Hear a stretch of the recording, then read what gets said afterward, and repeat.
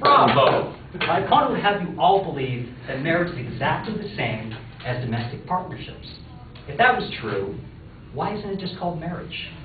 This is the route my opposition has taken to pull blinders over your eyes and keep you from the truth. After careful research, I have determined that domestic partnerships, although similar, do not offer the same incentives unique to marriages. Denying lesbians and gay men the right to marry denies them simple, basic dignity and has serious practical consequences as well. Among the practical benefits unique to marriage are the rights to, as followed: 1, visit a partner or a partner's child in a hospital. 2, inherit from your partner if she or he doesn't have a valid will. 3, obtain joint health, home, and auto insurance policies. 4, enter joint rental agreements. 5, make medical decisions on a partner's behalf in the event of an illness. And 6, take bereavement or sick leave to care for a partner or a partner's child. 7, choose a final resting place for a deceased partner. 8, obtain wrongful death benefits for a surviving partner or a partner's child. 9, get an equitable division of property in a divorce. 10, have joint child custody, visitation, adoption, and foster care. 11, file joint tax returns. 12, obtain veterans discounts on medical care, education, and home loans. 13, apply for immigration and residency for partners from other countries. And last but not least, obtain domestic violence protective orders if that was ever necessary. As you can clearly see, there are significant differences between legal agreements my opponent supposedly claims are equal. My opponent continues her assault on same-sex marriage by implying that both male and female role models are required in order for a child to properly grow and develop. According to divorcerate.org, the Americans for Divorce Reform estimates that probably 40 or possibly even 50% of marriages will end in divorce if current trends continue. How can you say that a child will not prosper when about half of which will grow up without a mother or father anyways? The assumption that same-sex marriages will not provide children with proper role models is absolutely ludicrous. If these people are happily in love, don't you think they would be better parents than straight couples who are not? We no longer live in a time when plausible deniability was all that was required to suppress minority rights. To the disbelief of some, in March of 2006, UCLA law professor Gary J. Gates published findings found in the American Community Survey, which is an extension of the U.S. Census, and concluded that, based on our findings, we estimate that there are approximately 8.8 million gay, lesbian, and bisexual persons in the United States. To put that in another way, that is 1 in every 10 individuals that is either lesbian, gay, or bisexual. That is why I would like to reiterate the point Ryan briefly mentioned, that homosexuality is an accepted lifestyle nowadays, with most evidence providing biological causations. I don't think 8.8 million Americans would all fake being homosexual just to rebel against society.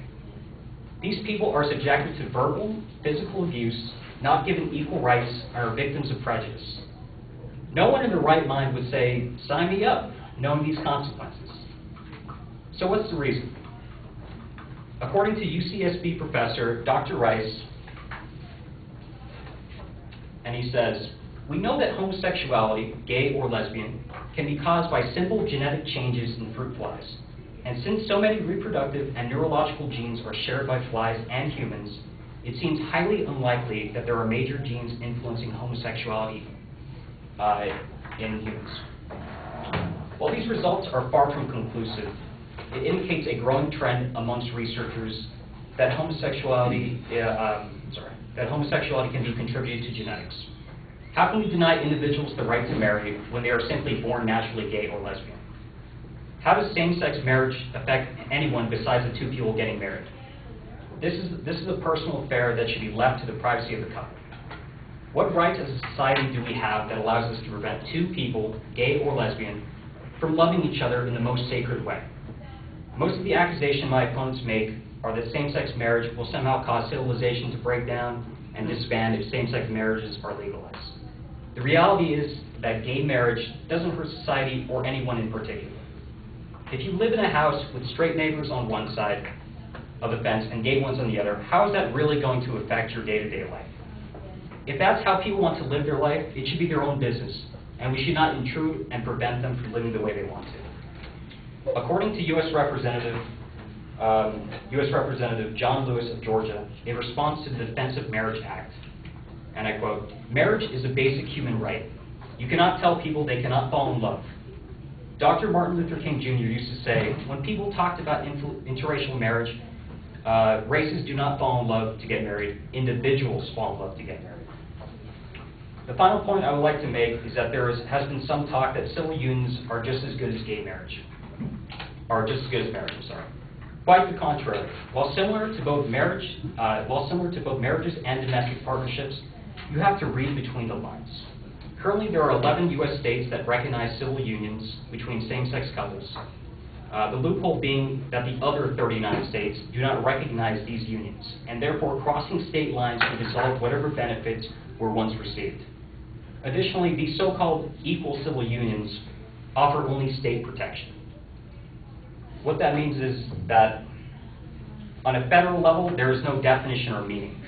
If same-sex couples are forced to relocate, whether it's due to economical, disaster, or whatever means, and they move to a state that does not recognize these civil unions, then what? Can you imagine driving to Las Vegas for the weekend with your wife or husband, and as soon as you crossed Nevada state lines, your marriage was no longer legal?